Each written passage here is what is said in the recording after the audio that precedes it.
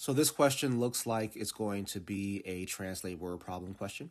I say that because it is 4 or more lines long.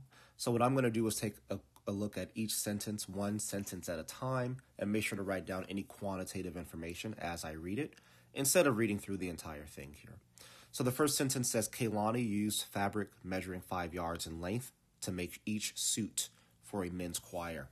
So I'm going to just write down 5 yards equals 1 suit. That's what I get out of reading that first sentence.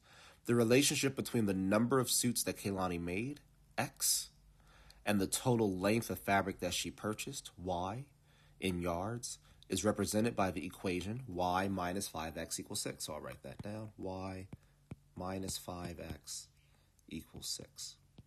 Again, where X is the number of suits that Kaylani made. I'm just underlining that. Number of suits made is X. The total length is Y. All right. What is the best interpretation of 6 in this context? I think so what I like to do in cases like this is if X represents the number of suits that she made and Y represents the length of fabric that she purchased, well, what happens if X is equal to 0? Right? If she makes no suits, we'd have Y equals 5 times 0. Y minus 5 times 0 equals 6. So, of course, that's just Y equals 6. Well, that means she's buying fabric. She's buying 6 yards of fabric without making any suits. What does that mean? Let's see. So, choice A, Kaylani made 6 suits. Well, nope. The X is what's involved with telling you the number of suits that she made. So that's definitely not it, because I just plugged 0 in for X, and that's how I got 6. B, Kaylani purchased a total of 6 yards of fabric. That's not true either. That's not true either, because she bought 6 yards of fabric without making any suits. If she makes suits, which is what this is all about, she will have purchased more than just 6 yards of fabric. Choice C, Kaylani used a total of 6 yards of fabric to make the suits. No, definitely not true either. Really, for the same reason B is not true.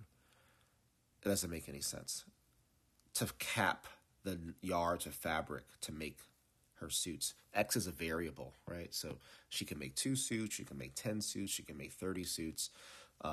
X is a variable. 6 is a constant. So that doesn't really make any sense.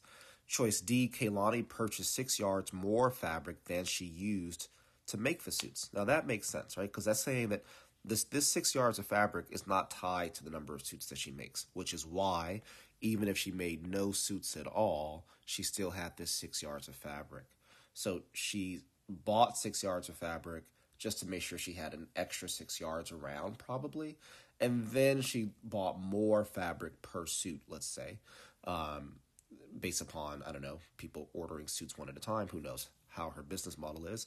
But this is the answer that makes the most sense, is choice D, because, again, of this scenario where if there were no suits at all, she still has 6 yards of fabric.